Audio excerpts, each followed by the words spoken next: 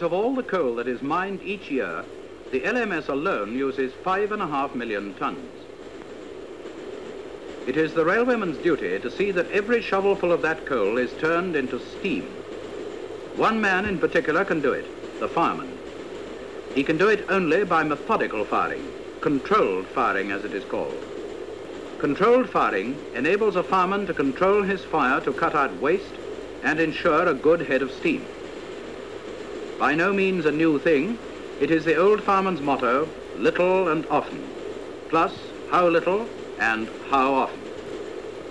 All the time the regulator is open, coal will be wanted on the firebed. The first thing to find out is if coal is needed, and if it is, where it is needed. If not already known, this is easily found out. The amount of coal needed by a Class 5 varies between 4 and 6 shovels full, spread where they are needed. And here they are. 1, 2, 3, 4, 5, and 6. Between 4 and 6 shovels full is the amount. What about how often? Adjust the fire hole doors until the smoke is light grey. By the time the smoke disappears, which is in about 2 minutes, it is time to fire again. That is how often.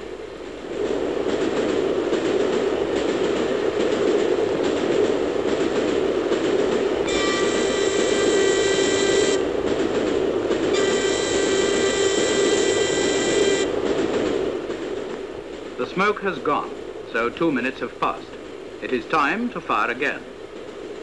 When taking a run at a gradient, or making up for lost time, the driver uses more steam.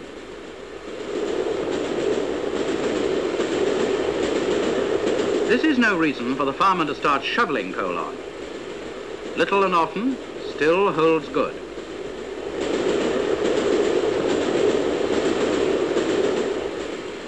Wait until the smoke has gone, that's about 2 minutes, and then, because more steam is being used, fire a little more than 4 to 6 shovels full. 1 extra shovelful is probably more than enough.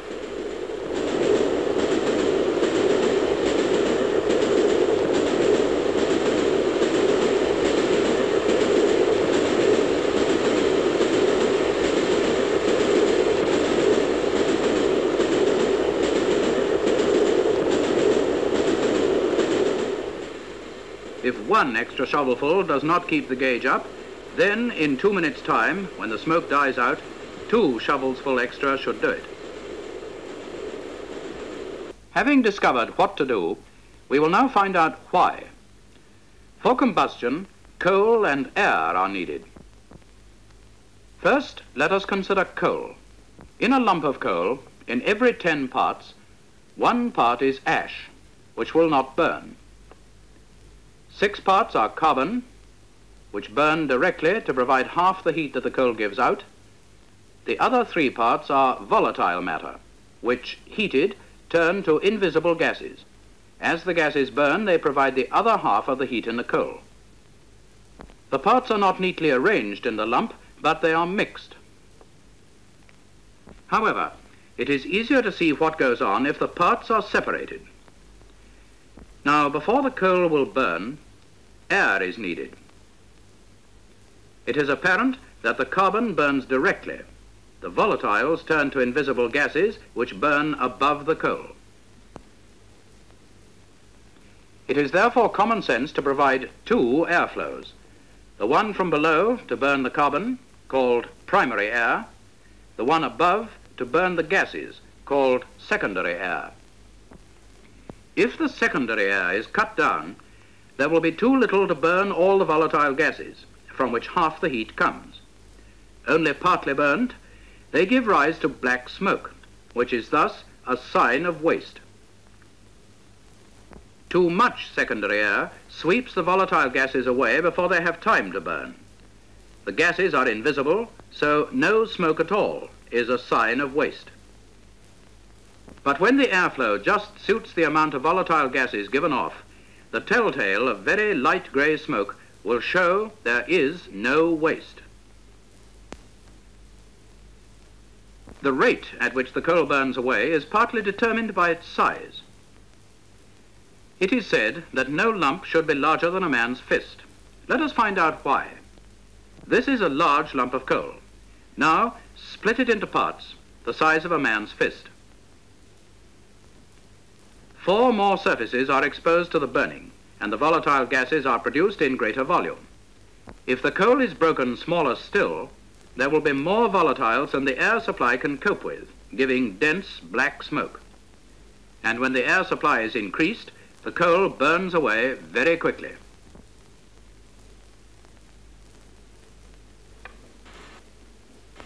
Whenever the regulator is closed, steam is not being used.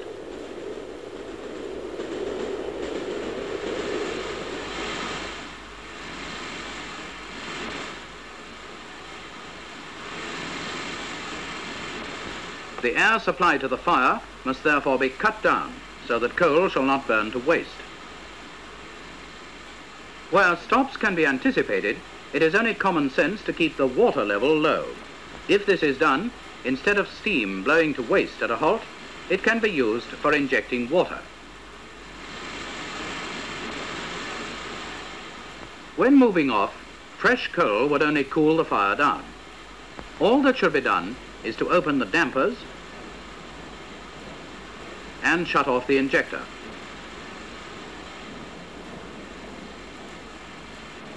Normally, no coal should be fired for quite 2 minutes.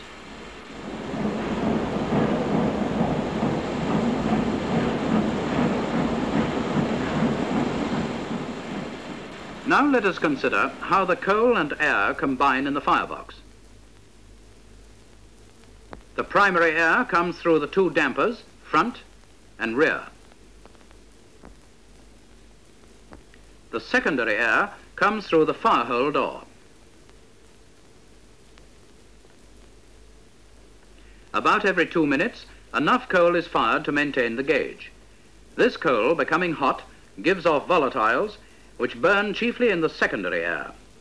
When this is correctly adjusted, the volatiles are all burnt, giving a tinge of smoke at the chimney. If the tubes are blocked, both airflows will suffer. The bed of the fire, the carbon, dies down for want of primary air, and for want of secondary air, the volatiles are only partly burnt and they escape along the tubes as black smoke. It is important to keep the smokebox ring clean, because if the smokebox door does not fit closely, the effect of the blast is partly destroyed by air leaks. Here in a drawing, it is apparent how air leaks reduce the smokebox vacuum, thus cutting down both primary and secondary air and having the same effect, black smoke. Smoke means that there is not enough air for the amount of volatiles. If the air supply is increased, it should die down.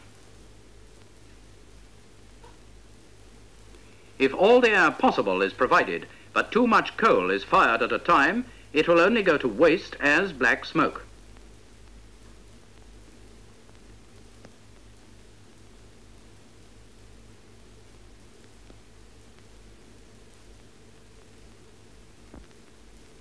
When more steam is used, the engine is doing more work, and it provides its own extra air. This is because using more steam means more exhaust, which makes a fiercer blast. Thus, the fire can stand a little more coal. A little more. If you suppose that a lot of coal at one firing gives you a lot of heat quickly, you're wrong. And this is why. When you make the fire bed thicker, it restricts the airflow. So the extra carbon has less air to burn it and actually deadens the fire bed. The extra volatiles, also short of air, go up the chimney as smoke. So much air can only burn so much coal.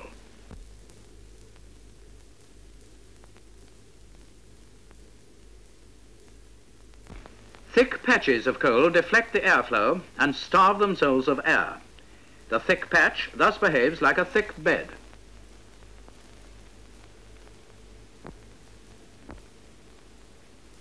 Big lumps are only a different kind of thick patch and have the same effect. The increased draft on the rest of the firebed soon leads to thin patches. These patches very rapidly pull into holes.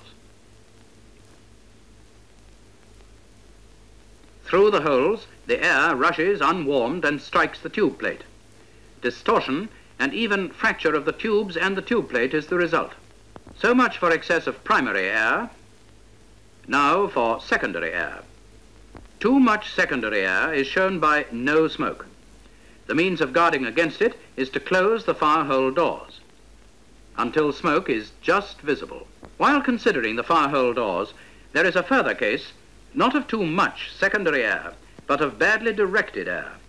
If due to, well, if, as sometimes happens, the baffle plate becomes tilted up, the secondary air crosses the upper firebox unwarmed by the brick arch and sweeps all the volatiles away unburnt. Even worse, it strains the tube plate. These errors will be avoided if the fireman has his fire under control. Little and often is the way to add coal, but little and always for water. If the water is provided too quickly, it will flood the boiler. If too little or none is injected, the firebox crown may be uncovered with disastrous results. Very little experience teaches the settings at which the water level can be kept constant. So much for the why and wherefore of controlling a fire. Ever since the first engines, those firemen who used their heads to save their arms fired, as they said, little and often. Everyone can very well do the same by practicing controlled firing, which, after all, is the road to economy with ease.